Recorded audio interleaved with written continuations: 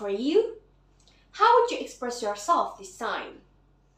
When you feel in love with yourself, would you show all things about you to the universe? Are there any favorite platforms that you use for expressing yourself? Anyway, technology makes everything easier with the internet. I dare you definitely use social media like Facebook, Instagram, Snapchat, or TikTok. Do social media help Gen Z to express themselves to the public? So, which one is your favorite? Om Swastiastu, Assalamualaikum warahmatullahi wabarakatuh, Shalom Namo Buddhaya, Salam Kebajikan. Good morning, the honorable judges, audiences, and all participants of Festafora 2022. I'm Suarini from SMA Negeri 7 Denpasar. Today, I would like to invite you to do a kind of reflection by paying attention to my speech entitled Countering Mental Issues by Expressing Self-Love in Social Media. Nowadays, social media cannot be separated from the teenagers, especially Gen Z. It makes them easier to communicate, interact, develop social networks, make friends, even express their appearance or personal feelings. For example, sharing selfies, personal experience on social medias, and some kinds of precious moments. However, instead of giving lots of benefits, did you know that social media can affect serious mental issues for the teenagers?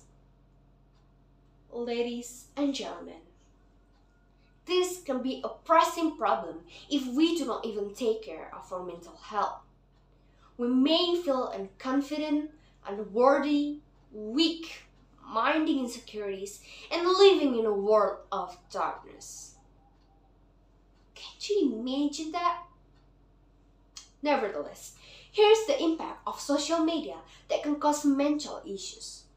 It makes Gen Z have low self-esteem because of beauty standards. If we always pay attention to kind of society's beauty standards, consequently, we feel totally insecure. Moreover, let's see what Instagram provides. It gives an idea to make us look gorgeous. Does anyone know it? Yes, we call it filter, a magical feature which can manipulate some parts of a person's face, like bigger eyes, point nose, sharpened chin, even brighter skin color without using any makeup. If wise people say nothing is perfect, in fact, everything can be looked perfect on social media. Even worse, people may just use the filter to show the perfection to look for validation, which leads to self-hate rather than self-love.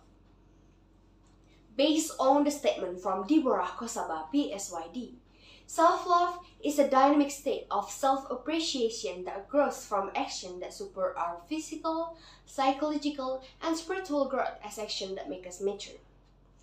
Being mature means being able to take over control emotions, see things from a wider point of view, and consider wise decisions toward the problem. In addition, by loving and accepting all the weaknesses and strengths that exist in ourselves, automatically we train ourselves to have a value of self-love. Our blow, it includes the matter of social media usage. If we use it wisely, we'll be able to experience abundant benefits of social media, as well as getting self-love by trying to post an original picture of ourselves without using filter, because it shows our authenticity, sharing positive things, and supporting, even inviting netizens to promote the sense of self-love. After knowing the significance of self-love, let me tell you 3 things about the way to love yourself unconditionally. First, remember that nobody is perfect. Everyone makes mistakes. As we go through this life, we must accept and realize the existence of imperfection and mistakes. Making mistakes is part of human nature, so learn how to love yourself by accepting weaknesses. Second, surround yourself with a positive environment.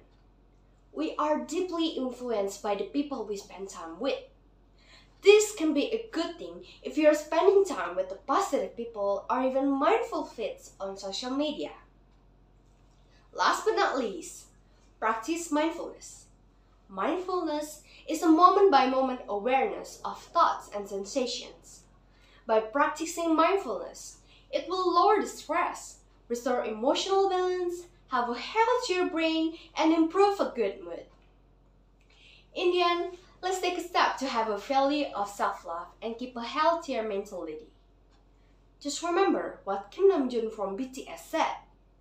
No matter who you are, where you're from, your skin color, your gender identity, just speak yourself. Find your name and find your voice by speaking yourself. So love yourself and the rest will follow. That's all for me. Thanks in advance for all of your very kind attention. Om Santi Santi Santi Om. Wassalamualaikum warahmatullahi wabarakatuh. Shalom Namo Buddhaya. Salam kebajikan.